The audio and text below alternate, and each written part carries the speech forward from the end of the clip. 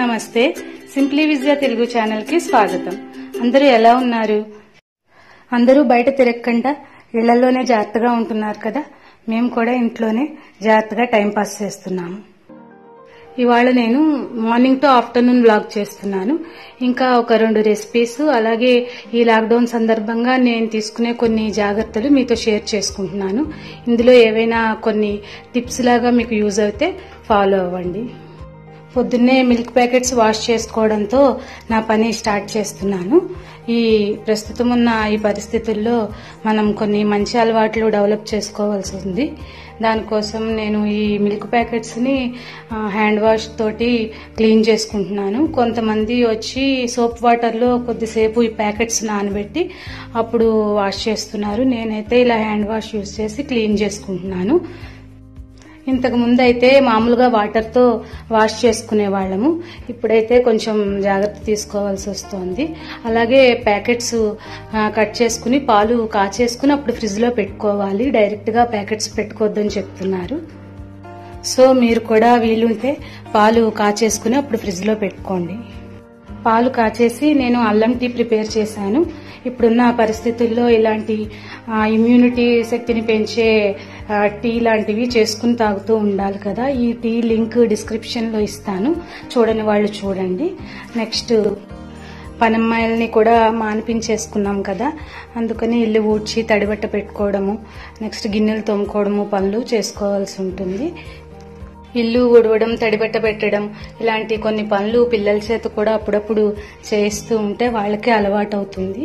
నేనైతే రోజు విడిచి రోజు వాళ్ళ చేత కొద్దిగా పనులు చేయిస్తున్నాను. అలాగే ఆకుకూరలు వలవడము లాంటి చిన్న హెల్ప్లు కూడా వాళ్ళు చేస్తున్నారు నాకు. అలాగే బట్టలు మిషన్ లో వాషింగ్ కి వేసేసి నెక్స్ట్ ఫ్రెష్ అయ్యి కాసేపు దేవుడికి పూజ చేసుకుంటాను. పూజ చేసుకునేంత టైం లేని వాళ్ళు స్నానం చేసి కనీసం సూర్యుడి ముందు ఒక 10 నిమిషాల నుంచుని దండం పెట్టుకుంటే ఆరోగ్యానికి చాలా మంచిది. అలాగే నేను ఒక 15 నిమిషాల వరకు యోగా చేసుకోవడానికి ట్రై చేస్తాను. ఈ మధ్య పని హడావిడిలో కుదరట్లేదు, కానీ మాక్సిమం ట్రై చేస్తా రెగ్యులర్ గా చేయడానికి. మీరు కూడా రోజు యోగా గాని ఇంకా ఒక హాఫ్ అన్ అవర్ వాకింగ్ గాని చేసుకుంటే చాలా మంచిది. ఇంకా బ్రేక్ఫాస్ట్ కోసం హెల్దీ ఇడ్లీ ప్రిపేర్ చేస్తున్నాను. దీని లింక్ కూడా కింద డిస్క్రిప్షన్ లో ఇస్తాను, చూడని వాళ్ళు ఒకసారి చూడండి.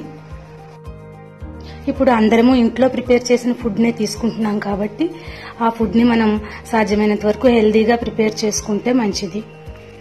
ఆయిలీ ఫుడ్స్ ని తగ్గించి హెల్దీగా రెసిపీస్ ప్రిపేర్ చేసుకుంటే మంచిది. నేను పల్లీ చట్నీ రెడీ చేశాను బ్రేక్ఫాస్ట్ లోకి. దీని లింక్ కూడా డిస్క్రిప్షన్ లో ఇస్తాను, చూడండి. ఇంకా వెజిటబుల్స్ క్లీనింగ్ ఎలా చేసుకుంటున్నానో చూపిస్తాను. ఒక బౌల్లోకి వాటర్ తీసుకుని కొద్దిగా సాల్ట్, పసుపు వేసుకుని దాంట్లో వెజిటబుల్స్ వేసి ఒక అరగంట వరకు నానబెట్టి ఉంచి అప్పుడు వాష్ చేసుకుని యూజ్ చేసుకుంటున్నాను. ఇంతకు ముందు అయితే నానబెట్టకుండా వాష్ చేసేసుకుని యూజ్ చేసుకునేదాన్ని. అలాగే వెజిటబుల్స్ బయట నుంచి తెచ్చిన వెంటనే ఇంట్లోకి ఫ్రిడ్జ్ లో అవి పెట్టుకోకుండా ఫ్యూ అవర్స్ పాటు వాటిని టచ్ చేయకుండా వదిలేస్తే ఒకవేళ దాని మీద ఏదైనా వైరస్ ఉంటే అది దానంతటికి అదే చనిపోతుంది కదా. అందువల్ల వెంటనే ఫ్రిడ్జ్ లో పెట్టుకోకుండా కొద్దిసేపు బయట ఉంచేసేయండి. అలాగే బయట నుంచి తెచ్చుకునే ప్రొవిజన్స్ అవి కూడా వెంటనే వాడకంలో పెట్టుకోకుండా ఒక 1 or 2 days పక్కన పెట్టి ఎవరు ముట్టుకోని ప్లేస్ లో ఉంచి తర్వాత యూజ్ చేసుకుంటే మంచిది.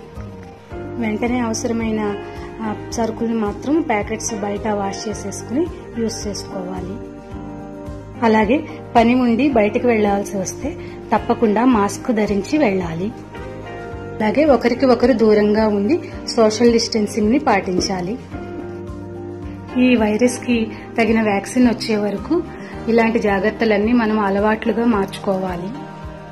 ఇప్పుడు లంచ్ కోసం నేను దొండకాయ కూర ఇంకా మామిడికాయ పప్పు ప్రిపేర్ చేస్తున్నాను. దొండకాయ కూరని నేను ఇత్తడి గిన్నెలో ప్రిపేర్ చేస్తున్నాను. ఇత్తడి గిన్నెలో వండుకోవడం వల్ల మనకి కలిగే ఉపయోగాలు నేను ఇంతకు ముందు ఒక వీడియో చేశాను. దాని లింక్ కింద డిస్క్రిప్షన్ లో ఇస్తాను, ఎవరైనా అవసరం అనుకుంటే ఒకసారి చూడండి. ఈ కూర కోసం నేను ఆయిల్లో ఆవాలు, జీలకర్ర, అలాగే ఉల్లిపాయ ముక్కలు, కొద్దిగా ఉప్పు, పసుపు వేసి ఫ్రై చేసుకున్నాను. ఉల్లిపాయ ముక్కలు ఫ్రై అయ్యాక దొండకాయ ముక్కలు వేసుకుని మూత పెట్టి మూత మీద నీళ్లు పోసుకుని బాగా మగ్గనిచ్చాను. ఇలా నీళ్ల మూత పెట్టుకోవడం వల్ల దొండకాయ ముక్కలు తొందరగా మగ్గుతాయి. దీనిలో తగినంత సాల్ట్, 1 స్పూను చింతపండు రసం వేసుకుని కాసేపు మగ్గనివ్వాలి. దీనిలోకి కూరకారము, ధనియాల పొడి, జీలకర్ర పొడి వేసుకుని కాసేపు కూరను బాగా కదుపుకుంటూ ఉండాలి. చివరిగా సరిపడా కారం వేసుకుంటే దొండకాయ కూర తయారైపోయింది. ఇప్పుడు మామిడికాయ పప్పు ఎలా చేశానో చూపిస్తాను. దీనికోసం 1 కప్పు కందిపప్పు తీసుకున్నాను. ఇంకా మామిడికాయ ముక్కలు ఇలా కట్ చేసి తీసుకున్నాను. మామిడికాయ పప్పులోకి నేను ములక్కాడ వేసుకుంటాను. ములక్కాడ వేసుకుంటే మామిడికాయ పప్పు చాలా టేస్టీగా ఉంటుంది. మీరు కూడా ఈ పట్టు మామిడికాయ పప్పులో ములక్కాడ వేసి ట్రై చేయండి, చాలా టేస్టీగా ఉంటుంది. కందిపప్పుని, మామిడికాయ ముక్కల్ని కూడా నేను కుక్కర్లో పెట్టి 3 విజిల్స్ వచ్చేదాకా ఉడికించుకున్నాను.